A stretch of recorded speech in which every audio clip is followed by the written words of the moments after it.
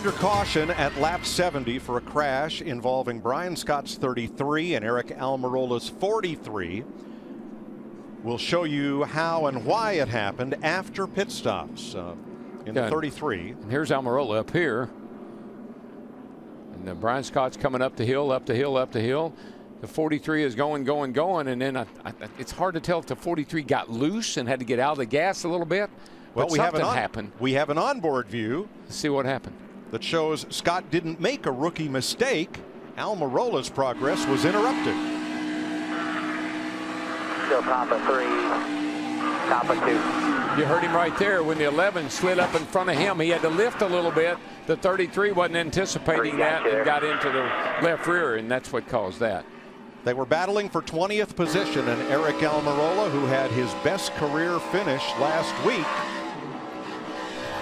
goes on the rollback after this crash at lap 70.